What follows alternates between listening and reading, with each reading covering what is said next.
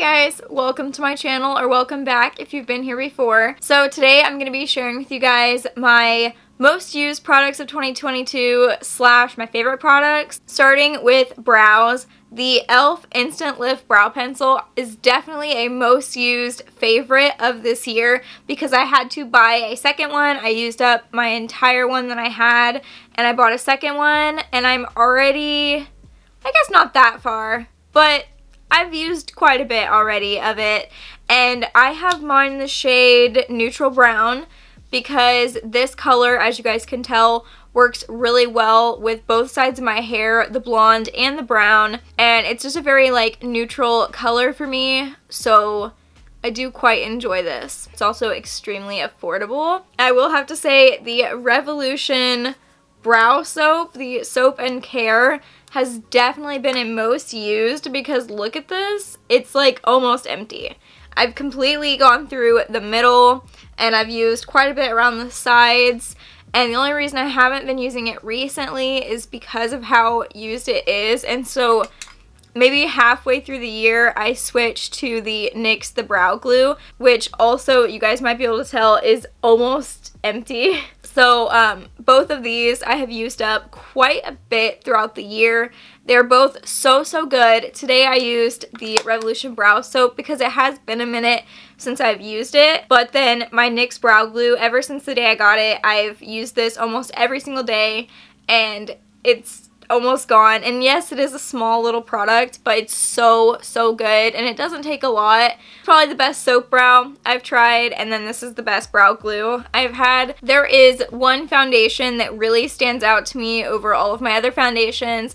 It is also now almost empty. I think it feels pretty empty. It is my go-to for when I go out. It is my go-to for dinners. It is my go-to for pretty much every day if I have to leave the house for anything, because I know it's going to last and stay looking nice on my skin all day. And that's the Estee Lauder Double Wear Foundation. This I have used so much this year and last year, and yes, it's probably expired by now, but it doesn't smell weird or anything, so I'm gonna keep using it. I have mine in 1N0 Porcelain, and this is still just such a good foundation. I will definitely be repurchasing it when I run out. I've used this foundation, I'd say over 50% of the time when I do my makeup. I have tried quite a few foundations this year and I have found some new favorites, but if I need makeup to last all day, I'm going to pick this always. For bronzer, I have two. The one I'm wearing today is the Revolution Bronzer Reloaded in Holiday Romance. The packaging is looking so rough, but I absolutely love this bronzer. It is my favorite powder bronzer that I have because of the baked formula. I feel like it just gives me a very slight sheen to my bronzer, and I feel like that's what you need in a bronzer, having some like glow in your bronzer. That simple glow really just brings my makeup together and really warms up my face and brings my face back to life after my foundation. Then the bronzer honorable mention is the Refi Cream Bronzer, and I was using this so much when I first got it. Like, it is so used. And it was still my favorite bronzer up until recently when I started using the Merit Beauty bronzer, and it's just like a little bit of an easier application than this.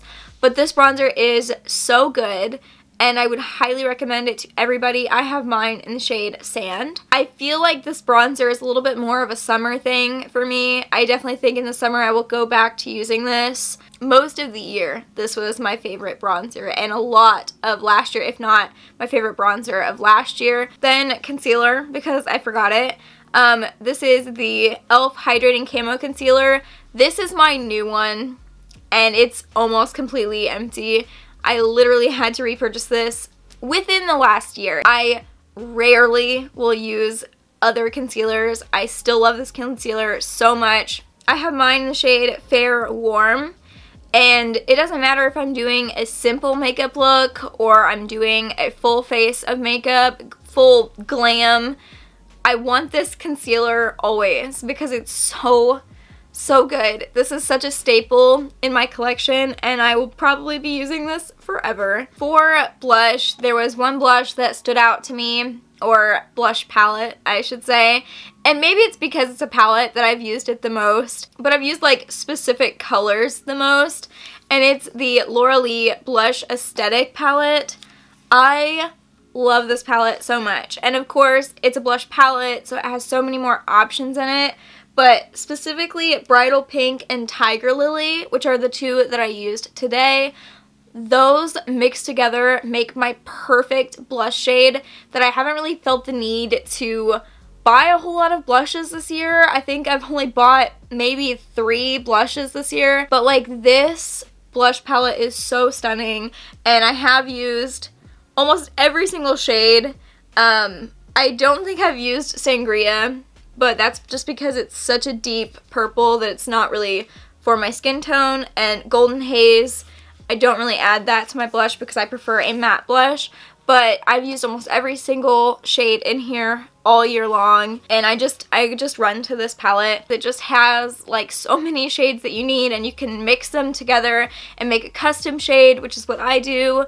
And I love this blush. I feel like it's the perfect peachy pink blush for me. Definitely the best blush I've tried all year. For a highlighter, I have noticed that I have gotten away from my Ofra highlighter. As you guys may have known if you've watched any of my favorites videos, Ofra Moondance has been in my favorites for the past 2 or 3 years. I'm not really sure how long, but it has been my favorite highlighter. But more recently, there's a highlighter that I've been leaning towards, and I think I've used way more than my Ofra Moondance this year, and that is the Nabla Skin Glazing in Ozone. This highlighter is the most beautiful thing I have ever seen in my entire life. I had never really heard of the brand Nabla, and so I wanted to try this highlighter, and like the packaging is really cute. It's just like the soft pink clear packaging. The highlighter itself is so reflective. It's so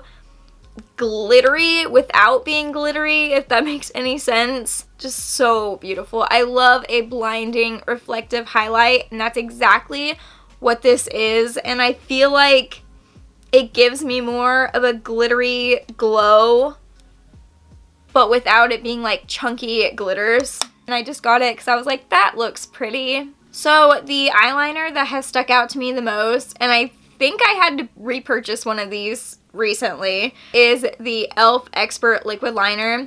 I have mine in Jet Black, and this liner is one of the first eyeliners I ever tried. This is probably like my 7th one.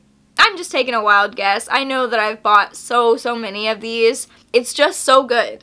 It's so pigmented. The brush is so fine, and applying it is just so easy for me, and maybe it's because it was one of the first eyeliners I ever used that it makes it so easy, but I feel like, I don't know, it's called Expert Liquid Liner, but I don't think you have to be an expert to apply this. And I know that a few years ago I kind of made the switch to felt tip liners, but this year I have really swung right back to brush tip eyeliners. Maybe it's because I just need to get new ones and they're just drying out. I don't know, but there's just something about having a brush tip liner in a little pot that I feel like, one, makes it last a lot longer than like a felt tip liner, you know, like a pencil liner. I don't know how to explain it, but when it's not like in the little pot like this one is, there's something about this that I feel like makes it last longer. This is incredibly affordable, and like I said, I think I've bought probably somewhere from 7 to 10, but that's in like the 5 years that I've really been doing my makeup, maybe 6. 5 to 7 years that I've actually been doing makeup, and as of right now, it is my most used eyeliner. It is the one that I just dropped in my lap. It is the most used eyeliner of 2022 for me. And if you guys haven't already noticed, there is a lot of e.l.f. in this video, and that's because e.l.f. is still standing strong as like my favorite makeup brand. They're just so affordable, and the quality is so good for the price that just like, e.l.f. just really does it right. I'm just saying, e.l.f. does everything right. Again, I skipped over a product, and that is setting spray. I'm gonna have to go with my e.l.f. Dewy Setting Mist because I bought this year, and it's halfway empty. Can you guys see that? I love this. This is my third or fourth one of these. This is the new packaging. It used to be in like a long tan bottle, which I actually preferred, but that's okay. It's the like coconut scented one. I love this so much, and it's been my favorite for probably like 3 years. This is one of my absolute favorites of all time, if not my favorite of all time. There's just something about this setting mist. It smells amazing. It smells like coconut, and it always makes my skin look really good. Although I will say, when they got the new packaging, I feel like something in the formula changed. I don't feel like it makes my skin as dewy as it used to. Like, I feel like my face used to look drenched after I used this, and I don't feel like it does that anymore. I don't know, there's just something about it, and I've used this halfway through already, and I've definitely purchased it in the last year, so it has to be my favorite / most used, because I've used half of it, and I definitely have not used half of any of my other ones. For lips, I again have like the same lip products. I'm not a glossy girl this year. I've been wearing matte lipsticks pretty much constantly, and I've been wearing my favorite lip combo, which is the Kylie Cosmetics Dulce K lip liner and the NYX Cosmetics Lace Detail lip lingerie. This has been my favorite lip combination for years. I still love it so much. I still think that it looks incredible. I think it is like my perfect nude lip shade. It's everything to me. There's just something about having like this slightly like brownie nude lip liner with the combination of the like dusty pink lipstick and it being matte and it just being beautiful. I love it so much. But I do have a lipstick honorable mention, and that is the Laura Lee Los Angeles liquid lipstick in Skimpy. This is such a good lipstick, and it is a little bit more comfortable than this one. This one is slightly drying, not bad at all, but this one's a little bit more hydrating than the NYX lipstick. But I have worn this one a lot this year. It's just, I go for this one if I want a more pink lip and not so like nude and dusty. I will go with this because it's a lot more of like a brighter pink. And as you guys can probably tell, it's much more of a brighter pink. But they're both really great nude lipstick shades, and they're both like my perfect nude shades. I haven't worn a lot of colorful lipstick this year. I haven't worn a lot of color at all, and like maybe I should. Maybe into next year I'll have a lot more color in my life. But for now, I'm sticking to the nudes. Okay, I think that's all for me today. I hope you guys enjoyed this video. I hope it was helpful if you're looking for new products. Like, hopefully it was helpful to see the products that I have used all year long, and they have not let me down a single time. These are like the creme de la creme of products for me. These are the staples in my makeup products. These are the repurchase products. These are the products I run to time and time again. They are my most used. They are my favorites. So thank you guys so much for watching this video. Please make sure to like, comment, and subscribe to my channel if you haven't already. I would greatly appreciate that. I post new videos every week, and I'll see you guys in the next video. Bye!